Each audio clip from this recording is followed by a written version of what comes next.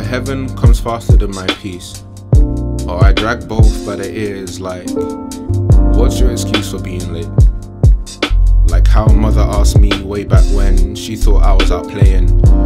In truth, I was running from a knife edge. We all were. Running faster than God's speed, arriving quicker than the mercy I think I'm still waiting for. Ask me if my pen ever feels heavy. I'll tell you that my inkwell is full of near-death experiences, but I've always lived like I mean it, even if others like me were born half-heartedly. I wear this cause like Frodo wore the ring. It had to be him, it had to be me. Tell me how time is an ally when it takes my days from me without question, makes my mother smaller by the daily, tells my boys to make space for someone else, asks why I haven't, why I still question. But isn't that the price of a gift you didn't ask for?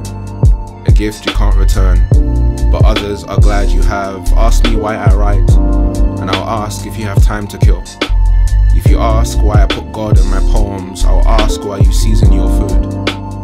Ask me how I became a poet, and I'll ask you to tell me how I became a reluctant intern of a busy God, using this to help others find the peace that I just want for myself.